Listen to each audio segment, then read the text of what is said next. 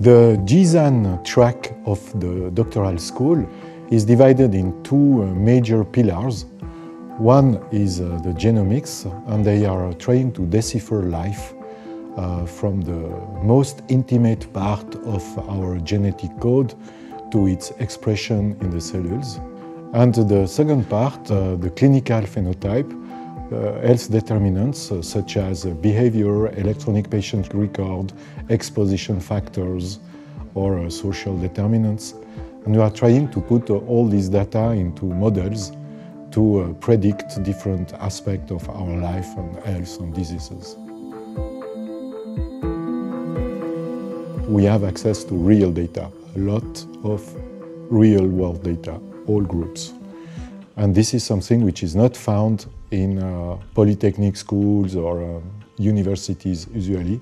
This is because we have a strong relationship with the university hospitals, with outpatient clinics, outpatient activities. They will also go through all the problematics of ethical committees, patient consent, and the consequences of what can be found. So if you find some condition, what will you do with this finding?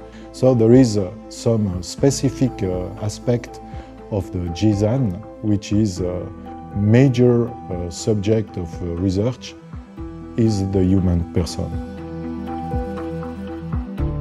I think the characteristic of most of the groups is the heterogeneity of the people working there, with physicians and physicists, biologists, nurses, psychologists. So it requires open-mindedness, it requires strong ability to go in a team where not everybody has the same philosophy of life, and a good sensitivity or empathy towards the human condition.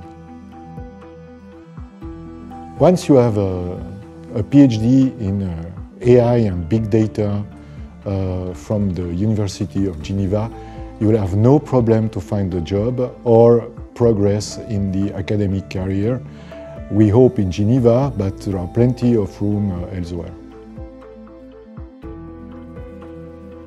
You have to submit your candidature to the Life Science School at the University of Geneva. It's not a clever decision. It's the most clever decision of your life, and it will be fun, believe me.